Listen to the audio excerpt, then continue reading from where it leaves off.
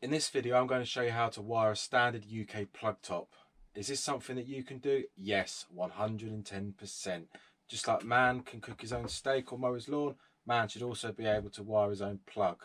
And as you haven't got to isolate any electricity and you need the bare minimum hand tools, you can't lose. So I'm going to swing around now and show you exactly how to do it.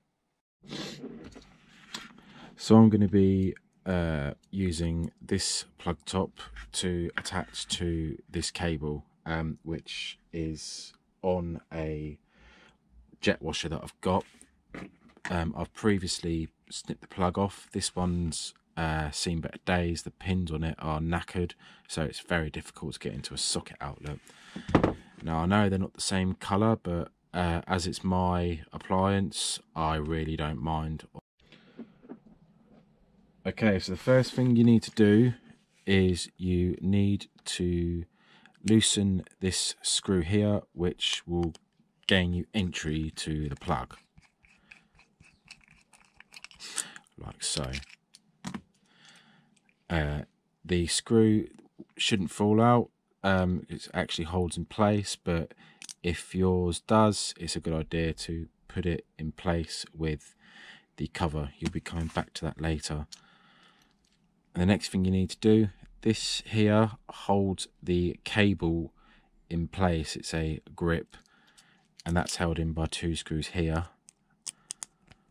So if you undo these,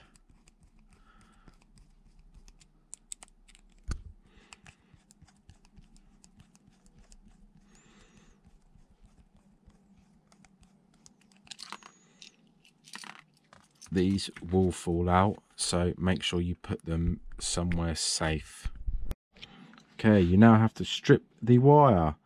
The way I'm going to do it is I'm going to use my cutters. You can use the knife if you want, if you'd rather rest it down and just score along, but I'm going to be using my cutters, which is fine.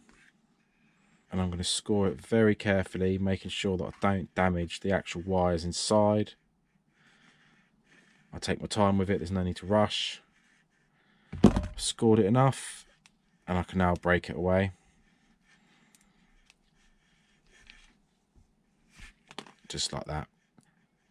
Freeing the cores. You can see I've not damaged any of them.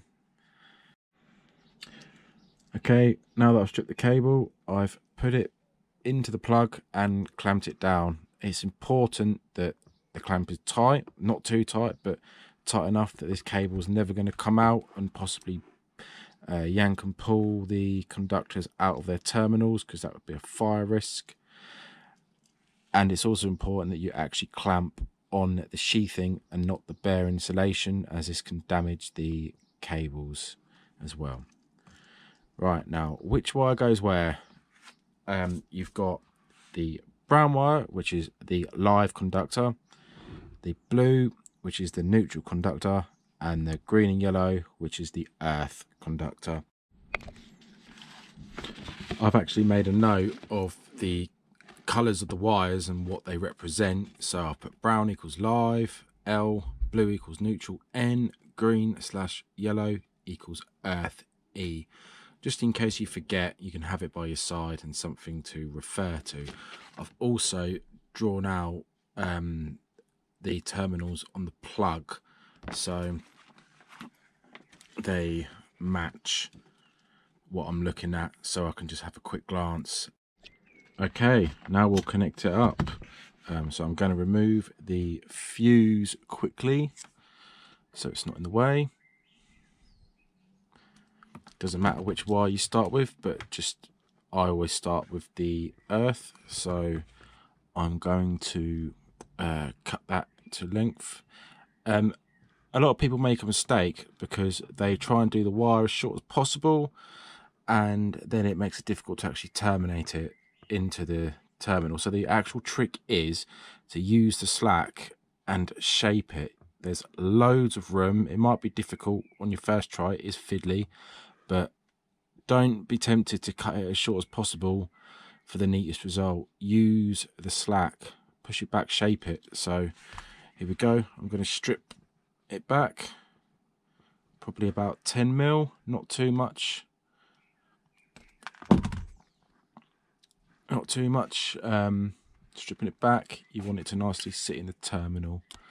So now I'm going to undo the screw and I'm going to poke it in. If you struggle, you can push the pin out like that, pop it in, so push it back down, screw it up like that, give it a quick tug. Yep, it's in. Right, now we'll do the neutral. Again, use the length. Okay, so I've shaped it, I've got enough.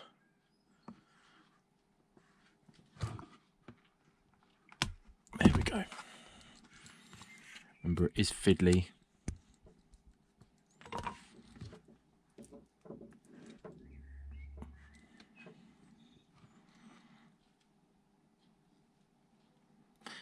There we go.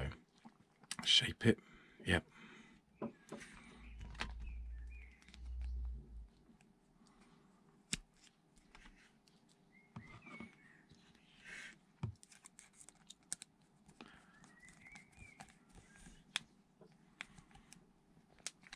And that's that in. Quick tug, yep, in nice and tight. And finally, the live, once again, using the space. I've got plenty of it. Shape it, so I've got enough length. I've not actually had to strip any back this time around. I've actually managed to use the whole length and make it easy for myself.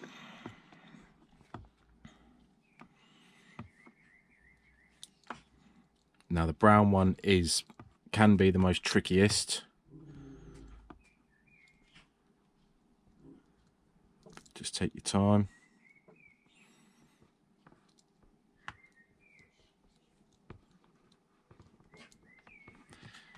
And don't panic. There's no rush.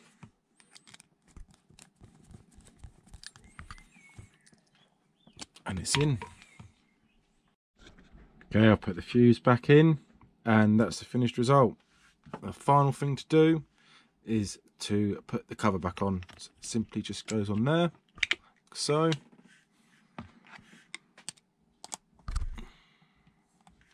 Screw this up, and final screw. And there you have one 13 amp plug terminated and ready to use.